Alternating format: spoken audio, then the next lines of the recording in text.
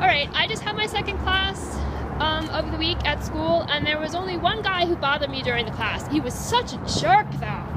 I had to sit through the class, and I didn't say anything. I didn't want to interrupt the class. I was trying to think before I got to school how I was going to deal with it if people harassed me in class. I figured I thought there would be a lot more people who would, but there was only, in this class, there's only been one. But he was such a jerk. And if I'm angry now, it's because I had to just not say anything about it during class, I thought. You know, he was coughing at me, he coughed at the teacher, you know, she's a female teacher, and it was pretty much from the beginning to the middle to the end. I mean, it wasn't like all of the time, it wasn't every other sentence, but I would say something, he would cough. You know, he was such a jerk. He really was. You know, study. You know, I'm not here for your amusement. You're here for a reason, right? You're supposed to be going to school. Leave me alone and respect your teacher.